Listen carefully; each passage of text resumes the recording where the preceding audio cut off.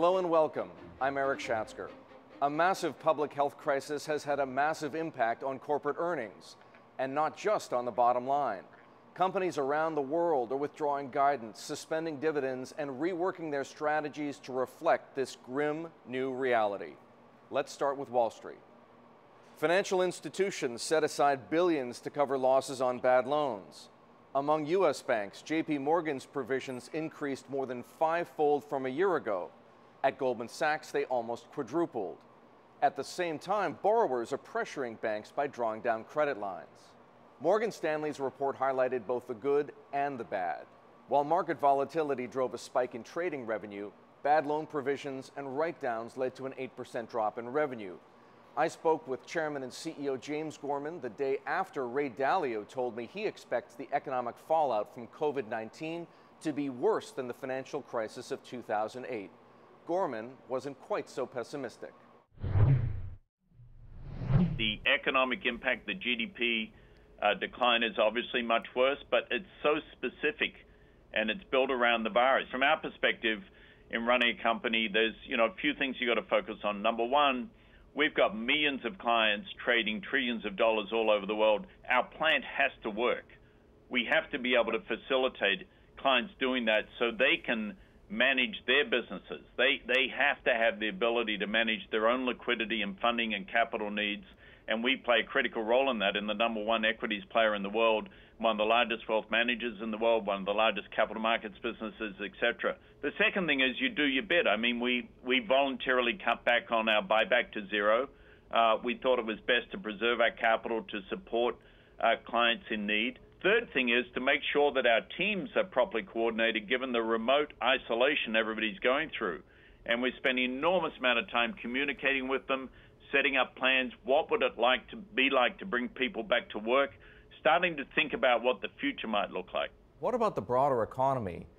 How do you fathom or even model the kinds of dislocation unemployment on that scale is going to produce, James? Yeah, what's the shock to the global economic system is something we haven't seen since the Great Depression. You can't model this. I mean, what you've got to do is preserve your capital, make sure you're well positioned to deal with the risks, understand the risks you're taking on as a business, and manage your way through that in a way where the whole team, as I said, is working together. We have, daily operating committee calls. We have risk committee calls constantly. The whole team is organized around how do we ensure that A, we're doing our job for our clients, and B, that Morgan Stanley remains stable during a period of incredible dislocation.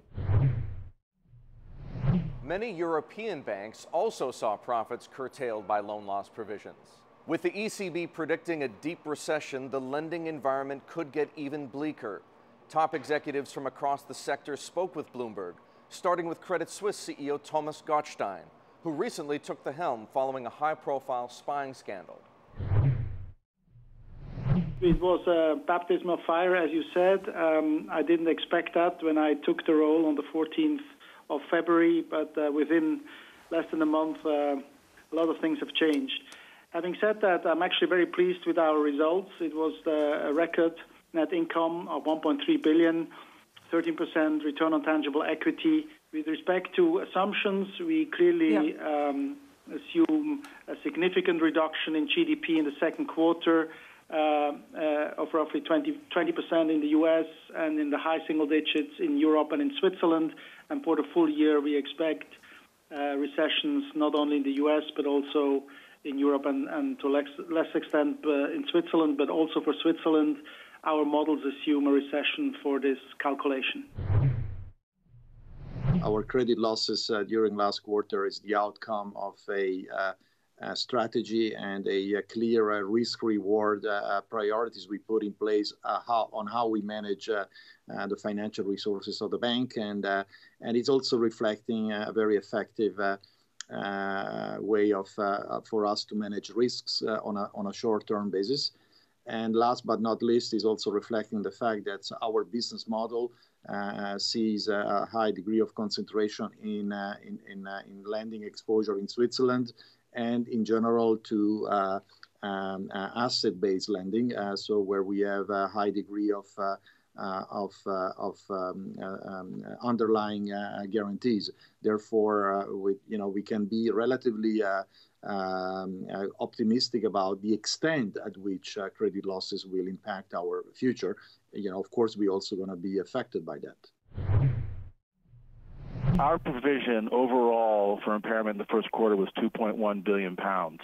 Of that, £1.4 billion was basically what we think might happen to our consumer and corporate credit business if we had a very difficult economic scenario play out for the rest of the year. So we take forecasts around unemployment. For instance, the unemployment forecast we use for the U.S. was 17%. We take a GDP reduction, which was quite severe in the forecast for the second and third quarter, and you run those forecasts through your credit models, and the models punch out a £1.4 billion reserve. If, because of the government response, which is so robust around the world, starts to mitigate the contraction in the economy, then that will free up reserves later on. So we think we have been prudent, but it shows, given the inherent profitability of the bank, that we can take a reserve like that and still make some £600 million of after-tax profit.